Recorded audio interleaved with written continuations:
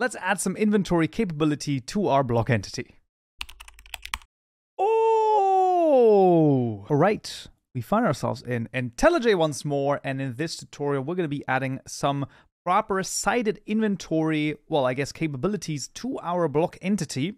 Now, this is, shall I say, like a little bit more complicated than it has to be, mainly because of the get capability method over here and the cite. But I will explain as we go along. So the first thing we need to make sure is that in the item stack handler that we hopefully have in our block entity, we're overriding another method, and that is the isItemValid method. Now, this in this case is going to return a switch statement, and it's going to switch the slot over here. And what we're going to do is we're just going to say case 0 is going to be, let's say, stack.getItem equals modItems.zircon.get for the time being. And then we'll just duplicate this. Then we have case 1, we have case 2, and then we'll also just get a default case, which is just going to call the super in this case. So super.isValidItem slot and stack. There you go. In slot 1, we wanted to be able to add a raw zircon, and then here in slot 2, which is the output slot, we actually want to make sure that we can't actually put anything in there. So we want to put in false, actually. And there you go. So this is the isItemValid method in the anonymous item stack handler that we want to override. Just to sort of recap, let's take a look at the GUI once again. So this is, of course, slot 0, in which we can now put in a zircon. It doesn't quite make sense because this slot should be something where, you can add stuff to tank over here, but for the time being, I want to make this a zircon because I basically want this in the next tutorial when we're going to add the energy stuff, and I want the zircon to also generate some energy just so that we have this as an example in this case. Then the raw zircon, of course, going in here should make absolute sense, and then in the bottom one, we can't actually insert anything ourselves, only basically the block entity itself can insert something there, but the actual player cannot. And why do we want to have this? Well, we're basically going to use this in a map for our craziness. Now, what I'm going to do is I'm going to add a new class in the entity package. This is going to be the wrapped handler. And I will copy over the entire class over here. This is, of course, as always, available to you in the description below. GitHub repository and individual gist as well. Also very important, this is by Nuppy from their libx library over here. License should be totally fine, so just make sure that if you're using it, that you give proper credit over here, and then everything should be okay. This is just going to make this a heck of a lot easier. So what we're going to need to do is we're going to need to make a map inside of the gem infusing station block entity. Now, I already have this prepared, and I will copy it over. You are going to, you're going to fall to the floor if you see this, and I'll try to explain it best I can, and that will just bear with me, basically. All right, so we're going to copy this over, and you're going to say, what the frick is this insanity? And first of all, I agree with you. Second of all, there pretty much is no other way of doing this easily, sadly. The general idea is the following. When we are inside of the get capability method, this direction here actually denotes the world direction that we're looking into. Okay, so because the issue at the moment is, the one issue that we have to deal with basically is if we sit down the gem infusing station, we're rotating it around, right? Via this facing property, we're rotating the actual block entity around based on the direction we're looking into when we put it down. Therefore, this direction here actually mismatches with the direction of the block entity because the block entity rotates, and of course, north is always going to be north. And this is the world direction. This, with a little bit of a switch here, is going to make sure that we're always using the same direction. We're basically normalizing the direction from the block entity to the world direction. So we're just rotating it around so that it matches up again.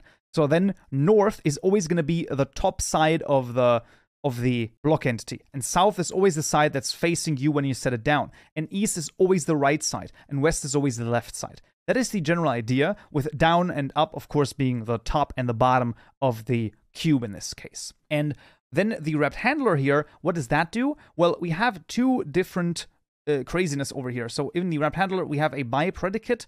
First of all, a predicate of integer, and then a by predicate that's insert. What does this do? Well, the first one right here, so this one, right, determines whether or not we can actually extract something from a particular slot. This saying, I basically is the slot ID And we're returning if I is equal to 2, then we can actually extract something from the bottom of this particular block. The same goes for the south, for example. So from the bottom and the bottom, I guess, you can actually extract something from slot 2. That's the general idea. Then from north, for example, here, you can actually extract something from slot 1. Once again, let's remember, this is slot 1. You could extract something if we're on the top of the block entity, right? And then you can extract from slot 1. You can also insert into slot 1, right? Here you actually get the index as well as the stack that you're trying to insert into there. And we're just saying, hey, is this particular stack valid for this particular slot? This, of course, then calls the method that we have made right here. And this basically then makes sure, hey, can we actually insert this into the particular slot? Now, if this is still a little bit too complicated for you, there is just no other way of saying it, then there might be a little bit of more Java knowledge needed for this. While this is pretty crazy to look at, and it might take, a little bit longer for you to sort of completely wrap your head around this, because it actually took a lot for me as well, because this is not the easiest thing. But once you understand it, hopefully you're going to sort of be able to apply this as well. Now, what do we do with this map? Well, what we're going to do is we're going to go into the get capability method over here, and I will once again copy over the entire thing that we're going to need. We're basically going to replace this, and let's see. The first thing we're going to check is whether or not this side is null, just in case, and then we're just going to, give it the lazy item handler, and we're not even going to do anything else with this. Then we're going to say, hey, is this side even contained in the map? Because, of course, what we can see, we have down, north, south, east, and west, but we do not have up. In this case, then what we want to do is we want to say, hey, you know what? In the up direction, we don't even want to go into this. That's the general idea. Then we want the local direction. Now, this is the actual facing of the block entity. This right here, right, changes depending on what way I'm looking at and setting down the actual block. So this, now we need to bring in alignment with this side. The way that we're first of all doing it is, if we're up and down, right, then we're just getting the direction handler get side. This basically only happens when we're down because up is not actually in there, but I've just added it nonetheless. And then we're just getting the normal side, because up and down always work regardless of how it's rotated, because of course we're only rotating around the y-axis, and then up and down are always the same. While when the other things, we actually want the local direction for default, this would be north, right, and then east, south, and west, and we have to rotate the side of the world based on the local direction. So when the local direction is north, then we want the side to be the opposite. So basically rotate around by 180 degrees. And then when it's east, we want to go clockwise. South, we just want the normal side. And then when the local direction is west, we want to rotate counterclockwise. Once again, this is pretty much just a case, this was mostly a case of trial and error to figure out what exactly I have to put in here so that this works. Once again, I just can recommend play around with this, try it out. All of the code is available to you in the description below. This is sadly how, complicated it has to be. Maybe there's going to be some other way that you can do it, but this is basically the best way that I found that this works. And this will now allow us to, use hoppers, for example, also all sorts of other mods, basically. And we're actually going to add another mod to our project over here to basically test this with. And we're going to add mechanism here because, I like mechanism, and also it has pretty much everything we need for the continued stuff as well. So what we're going to do in the build.gradle file, we're going to first of all add the maven for CurseForge. So this is this one, curse maven, right here. And then we will add the following line, and that is the runtime only, fgdob, and then curse maven mechanism. This is the project ID on the CurseForge page, and this is basically the ID. When you hover over the download, you can actually take a look at basically the number for the file, basically, that you want to have downloaded. And then you just go to the little elephant, reload Gradle, and once again, this can take anywhere from a few seconds all the way to, maybe even a minute or so, depending on how fast your internet connection is and all of that. Let me just make sure what are we doing here? We're at 247. I think this should work, the JI version, but we're going to get an error if it doesn't work anyway, so that's going to be totally fine. So if we have to change something there, then we can do that after we start. Overall, though, this should be all of the different things that we need. So once the Gradle build over here has been run through, we should be able to try this. So you can see build successful in 31 seconds.